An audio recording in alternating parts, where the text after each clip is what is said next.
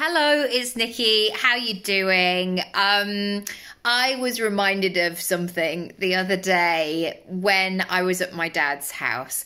And even though he's retired now, he still has like an office set up, for doing paperwork and admin and things like that.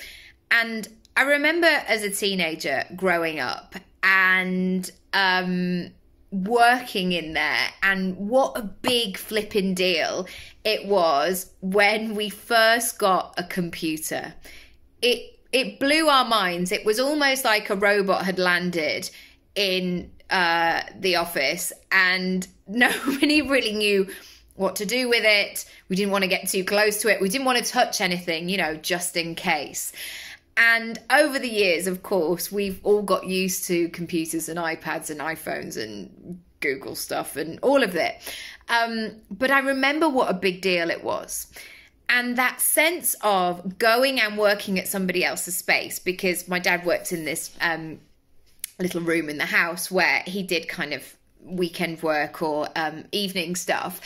And so whenever you worked at that desk, you already felt like you were in somebody else's spot. And that time was so familiar to me because whenever you got to go in the computer room and sit at the desk, I always felt like I had to move things to the side so I could get my big ring binder out or whatever it was. And I remember that every Christmas, my dad would get a lot of client gifts. So he might get a bottle of wine or whiskey or champagne, I don't know. I wasn't obviously touching those because I was a teenager. But he would also get awful branded products.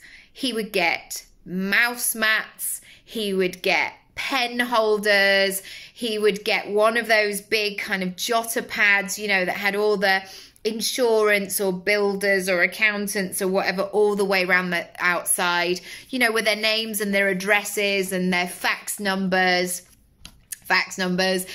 And I was just thinking how that would have been in terms of the admin and actually getting the stock to people and saying, I don't know, maybe they drop them off at people's offices or homes, like massive jotter pads. Would you want to put that in the post? No, because it would probably cost more to post it than it would. And how would you wrap it? I've got so many questions. But my point being today is I think we can get so stressed out. I know that I can of am I doing the right thing? Or is this a good use of my time? Or what are the trends? And we get really fixated on these external things of ways to market our business and to put ourselves out there. And I just had a moment this morning of going, how lucky am I that I don't have to send out mouse mats to people? How lucky am I that I don't have to make horrendous foam pen holders for people to recognize my business or to build connections with people? How lucky am I that I can create content on the internet and I can connect with people and I can have meetings over the internet and work with clients worldwide? And I think sometimes, especially in January, maybe where you have these big dreams or things that you want to do and there's that kind of urgency, I want it, I always use the Veruca salt, but I want it now. And sometimes it's not happening or moving quick enough for you. So today I just want to remind you to just keep showing up, to be visible, to tell stories, to engage with people, to show what it is that you do. And I often think about those mouse mats is that, yes, I could see their name, address and fax number, but I didn't know if they were any good or not. Or yes, I might think of their name, but I really wanted to see the solution. I wanted to hear that they would do a good job. So I'm going to leave that with you today. If I can help you with your online presence, with your content, with the Oh my goodness, I feel like I should show up, but I've no idea where to start. Do come over to Your Personal Brand Plan. It's in the program section of my website, and I can give you a step-by-step process. I can help you.